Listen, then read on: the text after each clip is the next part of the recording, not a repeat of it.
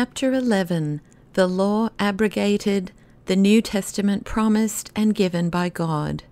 There will be no other God, O Trypho, nor was there from eternity any other existing, I thus addressed him, but he who made and disposed all this universe.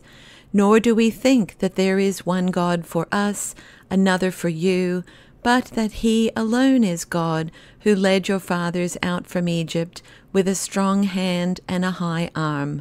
Nor have we trusted in any other, for there is no other, but in him, in whom you also have trusted, the God of Abraham, and of Isaac, and of Jacob. But we do not trust through Moses or through the law, for then we would do the same as yourselves. But now, for I have read that there shall be a final law, and a covenant, the chiefest of all, which it is now incumbent on all men to observe, as many as are seeking after the inheritance of God. For the law promulgated on Horeb is now old, and belongs to yourselves alone, but this is for all universally. Now, law placed against law has abrogated that which is before it, and a covenant which comes after in like manner has put an end to the previous one, and an eternal and final law, namely Christ, has been given to us, and the covenant is trustworthy, after which there shall be no law, no commandment, no ordinance. Have you not read this which Isaiah says,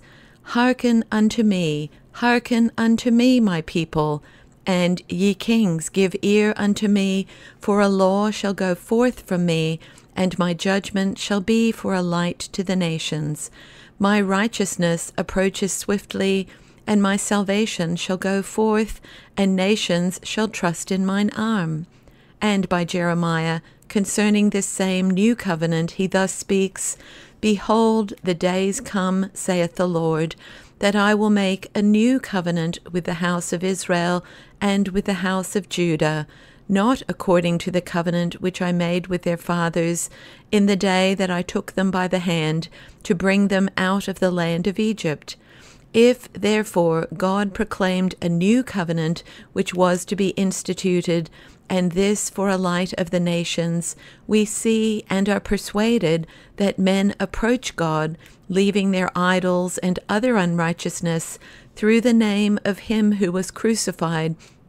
Jesus Christ, and abide by their confession even unto death, and maintain piety. Moreover, by the works and by the attendant miracles, it is possible for all to understand that he is the new law and the new covenant, and the expectation of those who out of every people wait for the good things of God. For the true spiritual Israel and descendants of Judah, Jacob,